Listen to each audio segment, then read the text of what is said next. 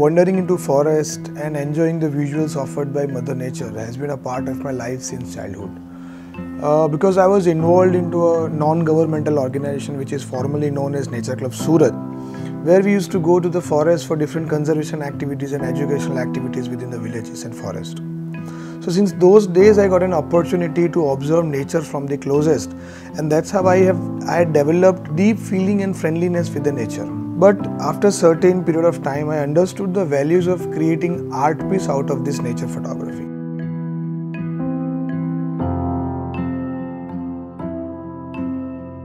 Most of my early years images are taken in Surat and nearby places. Then slowly and gradually I started going to different places. Those were the difficult years, but then soon after I have realized and I have started moving to different parts of India.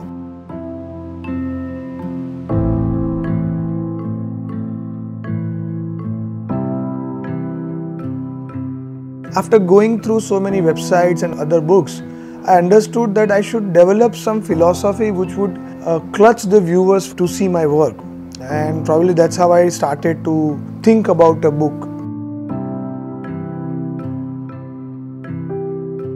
Last year only the word visual poetries that came into my mind, because most of my work is that people can elaborate the meaning the way they want it.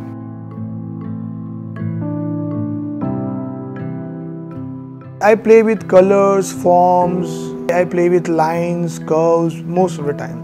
So visual poetry, I understood that it suits my work, the way I make my images. I am presenting 21 series of different photographs taken in various places in India. The first stage of the book making was selection of images. That is I guess was the most difficult part for me. The one thing was very clear was the philosophy of making visual poetries. So I selected certain topics and certain series which belongs to fine art nature photography, and there are of course some 2-3 series which I have included which is based on natural history moments, but yet they are very close to my heart, and I decided to involve those series into the book. First we decided the paper on which we wanted to print the book. We have used the matte finish satin varnish on the papers. We decided the book size, which is 12 inches by 11.5 inches now, with a hard bound and canvas wrapped cover on it. After deciding everything on technical part, I started designing. There is no more layouting is involved. I just wanted to decide the series. I just have to put my words in a paragraph in the images.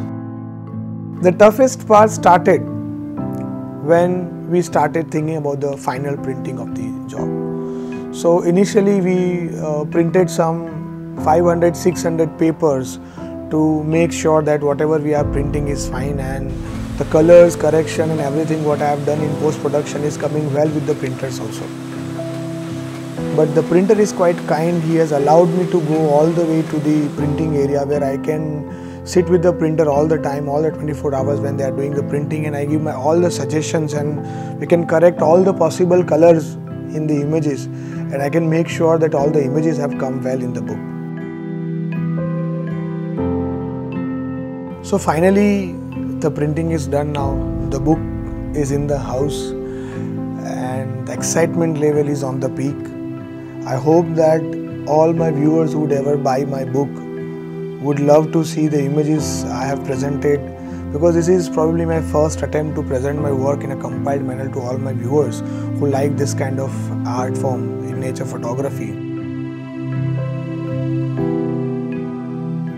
So if you want to buy the book, you can log into visualpoetries.com anytime and you can buy your copy from there. Thank you.